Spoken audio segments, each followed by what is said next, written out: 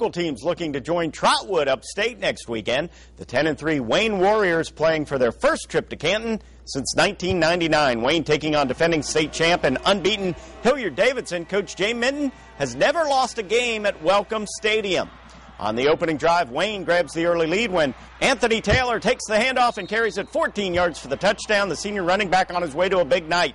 On the next drive, watch Taylor breaking free again. Anthony Taylor to the outside, and he's down the sidelines for a huge gain before he's tripped up at the Hilliard-Davidson 31-yard line. The big play sets up this second quarter score. Braxton Miller fakes the handoff, and the Buckeye to be carries it around the end for a 3-yard score. The Warriors up 14-0.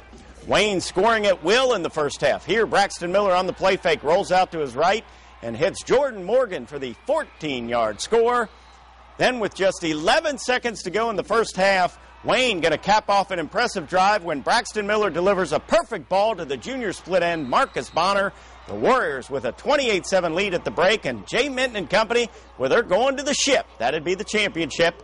They beat Hilliard-Davidson 28-14. In Columbus, the Division V semifinal featured 10-3 Coldwater against unbeaten Fredericktown. On the opening drive, Coldwater quarterback Ethan Bettinger over the middle to his favorite target, Reese Clanky, the senior wideout, with a nice run after the catch for a 60-yard touchdown.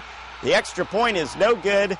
Cavs up 6-0. On Coldwater's next possession, Bettinger fakes the handoff and takes it himself for a big gain up the middle. 30 yards on the carry to set up another Cavaliers score.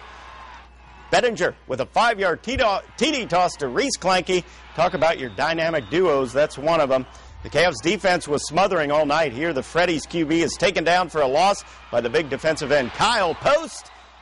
In the second quarter, Coldwater on the move again, a little razzle-dazzle. Bettinger passes to Drew Klosterman, and the halfback then throws to Kurt Schoner for a 55-yard touchdown. The Cavaliers are heading back to state. As we go to the scoreboard, Coldwater defeats Fredericktown 26-6. And again, in Division I, Wayne doubles up the defending state champs Hilliard-Davidson 28-14.